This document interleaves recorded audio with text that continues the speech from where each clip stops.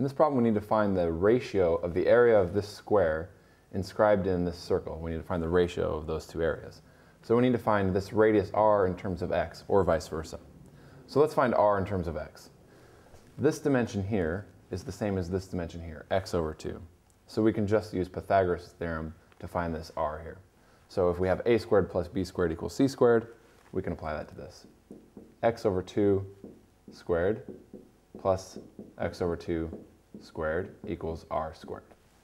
This gives us x squared over 4 plus x squared over 4 equals r squared. This gives us 2x squared over 4, or x squared over 2 equals r squared.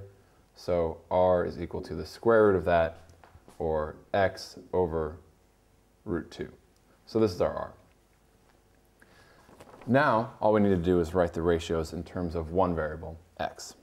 So now we just want to find the ratio of the area of the square to the area of the circle. So the area of a square is just length times width, so x times x, or x squared. The area of the circle is pi r squared, so pi r squared, which is x squared over 2. Now we have these x squareds getting canceled, so our ratio becomes just 2 over pi.